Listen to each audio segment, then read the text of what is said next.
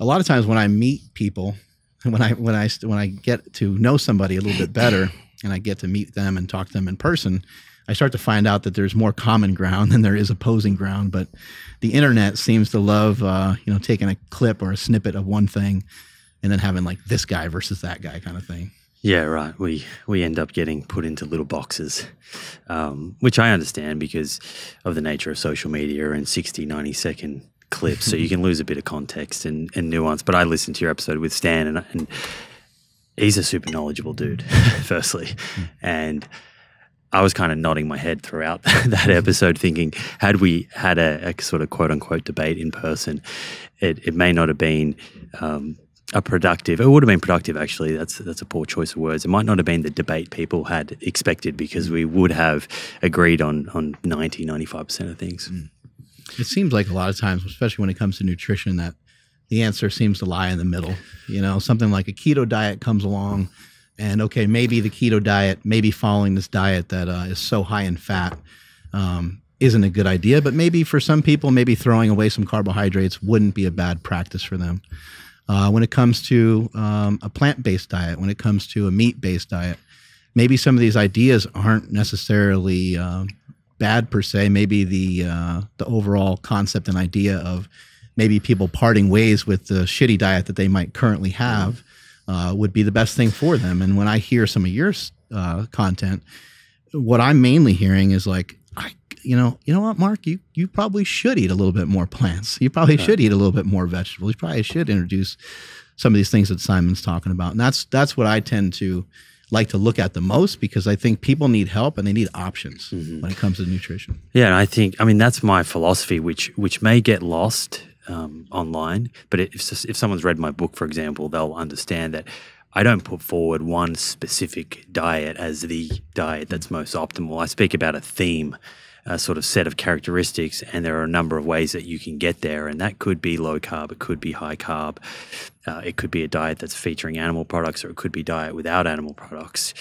You can do an omnivorous diet very well. You can do a plant-based diet very well. You can do both of them poorly. And to your point at the start there, I think one of the reasons why it can become so confusing with lots of people kind of shouting about specific diets, or one of the ways that I think people fall into that trap is overlooking context. So many of these studies, in order to properly interpret them and the overall body of literature, and Stan spoke to some of these things, you have to understand the context. What is the dose that we're talking about when we're looking at a nutrient or a food, the sort of exposure of interest? If we're talking about saturated fats, what type of saturated fats? It's an umbrella term. There are so many different types that have different effects on physiology. Yeah, there's something like stearic acid, which isn't shown to raise LDL cholesterol quite the same way as other fatty acids, right? And people love to hear that because that's the predominant saturated fat in chocolate. So we can keep some chocolate in the diet. But what are we comparing to? So if we're eating less of something, the effect that has on your physiology and then the health outcome, which is what we care about most, will be dictated not only by what you're removing, but what are you adding in. And then what's your genome like? What's your genetic makeup like? And so a lot of that ties back to Stan's comments, and he reiterated this a few times, and it's something that I speak to, is you have to measure things at the beginning, your biomarkers, to understand your biology. And then when you go and intervene, whether it's for the purpose of disease risk reduction or it's the purpose of performance and some sort of goal in the gym, you have to measure first, intervene, and then come back and measure. And that's really the only way to act with intention.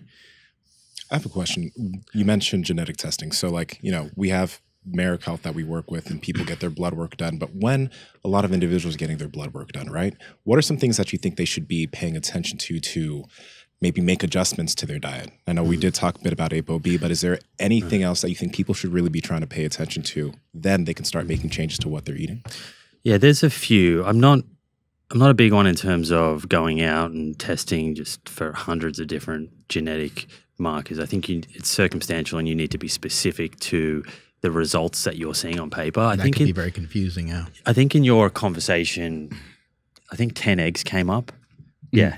So this is a great example, right? If someone has very high cholesterol levels, and you wanted to decipher, are they overproducing cholesterol and just not being able to clear it back into the liver through the LDL receptors, or are they overabsorbing? And the reason this is important is, and in your episode you spoke about dietary cholesterol. So for most people, dietary cholesterol affects their cholesterol to an extent, but nowhere near as much as saturated fat. It's not negligible, but if you're going to focus on something in your diet to reduce your serum LDL cholesterol or ApoB, it's going to be less saturated fat. That's the first place you would start. But for a certain percentage of the population, they're considered hyperabsorbers. And maybe that's 10, 20% of people. So again, it's not a super small number of people. It could be 1 in 5. How do you work out if that's you? And what's happening there, firstly, is if you're a hyperabsorber, these people have genetic mutations where a receptor in their small intestine, the Niemann-Pick C1 like 1 receptor, right? Complicated. Okay. Complicated. We were talking about that this morning before you got here. Very complicated name. Every time that came up. Right. Let's just simplify it and say there's a receptor there that's like a door, and that's going to dictate how much dietary cholesterol, the cholesterol that you eat, is actually absorbed in through the small intestine into circulation. Some people have a variation where that's upregulated. That receptor is also the same receptor where phytosterols, which are in plant foods, also come into circulation. And there's a test that you can do. So this is not specifically a genetic test. We're not testing that specific gene. We're looking at markers in the blood in this case, which would be representative of being a hyperabsorber and having a genetic variation that's causing increased absorption. You can actually measure these phytosterols in circulation. The reason why that's important is when you measure just blood cholesterol, you have no idea of knowing, was that something that you absorbed in through the small intestine, or was it something your liver produced? But if we're measuring phytosterols in the blood, we know that the only way that got in was through that gate. So you can measure these. As a company, Empower DX, I have no affiliation with them, campesterol, cytosterol, and Dr. Thomas Dayspring talks about this a lot. If you measure those and you get your results back and they're in the high or off the charts high level, then you know you're a hyperabsorber. And what that means is you now might be one of those people that wants to keep a closer eye on the consumption of eggs or shrimp, for example, that are very rich in dietary cholesterol. So that's a very quick and easy way for someone to rule out, do they have a genetic variation that's causing them to increase the absorption of dietary cholesterol? Gotcha. Why the importance on saturated fat? What do you think is going on there? And in connection to saturated fat and potentially heart disease, I would imagine that it matters if you're overeating, like in general. So if you overconsume calories, has there been any studies done with saturated fat, somebody consuming what someone would consider to be a lot of saturated fat, but still controlling their calories to be, I guess, at like maintenance levels? Is there any evidence that shows that could potentially cause damage to the heart? Yeah, things are usually much worse when you have energy toxicity, whether we're talking about lipids or we're talking about accumulation of fat in the liver and insulin resistance. But certainly if you dial up saturated fats and lower polyunsaturated fats in a eucaloric sort of weight maintenance context, you will still see increase in ApoB, significant increase. And what happens is the mechanism there is relatively simple. Certain saturated fats, particularly the ones that are found in cuts of red meat and butter, they downregulate the LDL receptor at the liver, which means you have less of these sort of gateways for ApoB containing lipoproteins in the blood to come back in the liver. As a result, they start to build up in the blood. I often use an analogy of shipping cargo ships. So cargo ships are out in the ocean and they're carrying these containers on the top. And we can kind of think of that cargo ship as the ApoB. That is the protein. And on top of that ship is triglycerides and cholesterol, right? It's the protein that we need to carry those things because they're not fat soluble. So that allows us to particularly transport triglycerides throughout the blood and get them to tissues where they'll oxidize them, use them to produce energy, ATP. when you have large amounts of saturated fat in the diet and the LDL receptor gets downregulated in the liver, you have more and more of these cargo ships in circulation. So let's imagine we're at a port. We're looking at cranes that are clearing the containers off of these cargo ships. Ordinarily, that cargo ship will come in. Hopefully, there's not much of a delay. The crane drivers are quite quickly clearing the containers off, and that cargo ship leaves. As you have elevated levels of ApoB containing lipoproteins, you're getting a backlog of these cargo ships in the port. And we can imagine here that the crane drivers are like the LDL receptor, okay? So let's say we eat more saturated fats. Some of these crane drivers are going on strike or they're taking a break. So we're getting less clearance. We now have more of these cargo ships building up in circulation, and they're just waiting. They're dropping their anchor. And we're increasing the likelihood that they're going to enter the artery wall. And they have been found to be the causal component of atherosclerosis. So ApoB is our best marker of our risk of atherosclerosis. It's those lipoproteins that are dropping anchor in the artery wall and then kickstarting that inflammatory cascade, which ultimately leads to the development of fatty plaque and cholesterol being sort of deposited into the artery wall, which many decades down the track can result in cardiovascular events.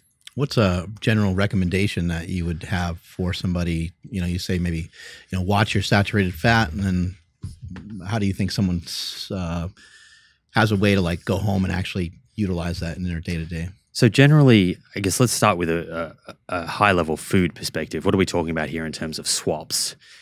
It looks like, shifting from diets that are rich in fatty cuts of red meat and butter to diets that are more emphasizing fatty fish, nuts and seeds, tofu, those sorts of foods. Like you can think about a Mediterranean-style dietary pattern.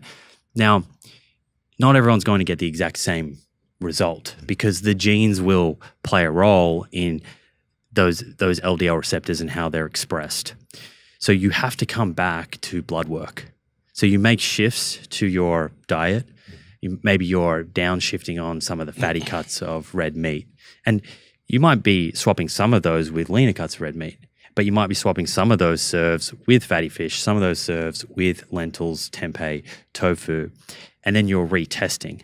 And so I usually recommend people approach it like that and then titrate accordingly based on how your body's responding to that, knowing that you want to achieve an ApoB level that we know is associated with low risk of atherosclerosis depending on your overall risk profile. Stan spoke to this, I'll reiterate it. If you are healthy, low risk of cardiovascular disease, so you're not someone with type 2 diabetes, you haven't had a cardiovascular event, you don't smoke, you're healthy body weight, then you want to be south of 80 milligrams per deciliter for your ApoB. And if you're someone that's higher risk, let's say you've already had a cardiovascular event, you have type 2 diabetes, you have high blood pressure, which is a big risk factor for cardiovascular disease, maybe you have a history of smoking, all of these things that can damage the endothelium, then you want to be 50 milligrams per deciliter or south of that. So it's really about understanding high level what kind of swaps are available to you. Make those in a way that you're able to still enjoy your diet and sustain it, and then retest. And from there, you can either stick with that if your results are good and you're happy with it, or you can make further changes. And there's some discrepancy between the saturated fat that you might find in steak versus saturated fat that you may find in dairy?